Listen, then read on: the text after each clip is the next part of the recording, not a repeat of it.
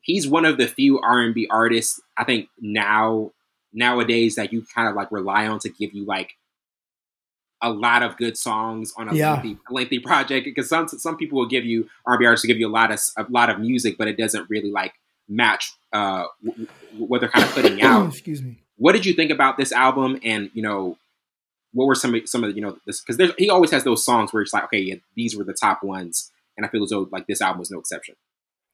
I think it was solid. I thought it was solid. I think I liked the last project better, but I think it did have some bangers. Obviously, they had Meta on here with Best Ever. I I like that love track. seeing that. I loved seeing her get that look. Yeah, that type of look. That was a good track. Sensational was good with DeVito and I LeJay. love that. There were some good Feel tracks. something. Moonlight. Yeah, Moonlight was good. There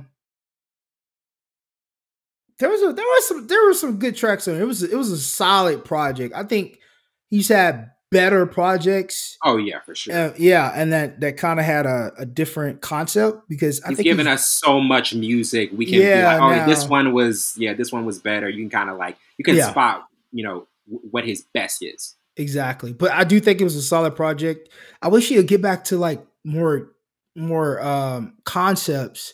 I mean, 11:11. This was so loose. Like the concept was kind of like just whatever. But he's been in the game. He's one of the Hall of Famers, man. He's definitely one of the R&B artists who's been around for decades at this point. And we've seen him grow into the artist he's now, and him going into the stuff with Rihanna and kind of losing, and how do you get that it back up and go and go crazy. So his career has been really interesting.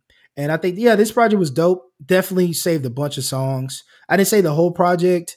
20 That's like the thing. 23 That's songs. The thing. I didn't save. There are definitely songs I didn't keep, but it's a lot of music I'm still listening to. Like Chris Brown has that ability. It's like, I'm gonna revisit a lot of these songs because he knows what he's doing, and he's still one of the best to ever. Like you said, he's a Hall of Famer.